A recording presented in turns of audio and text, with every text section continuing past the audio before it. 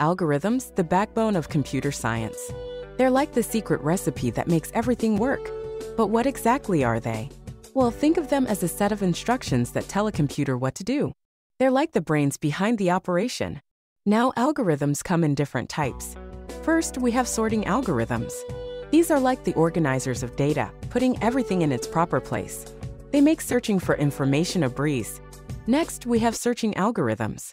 These are like the detectives looking for that needle in a haystack. They help us find what we're looking for quickly and efficiently. Then we have graph algorithms. These are like the navigators, helping us find the best route from point A to point B. They're the reason we can get directions on our phones. And let's not forget about optimization algorithms. These are like the problem solvers, finding the best solution to a complex problem. They're the reason we can optimize resources and make things more efficient. So you see, algorithms are everywhere in the world of computers. They're the unsung heroes that make our digital lives easier. Without them, well, let's just say things would be a lot more chaotic.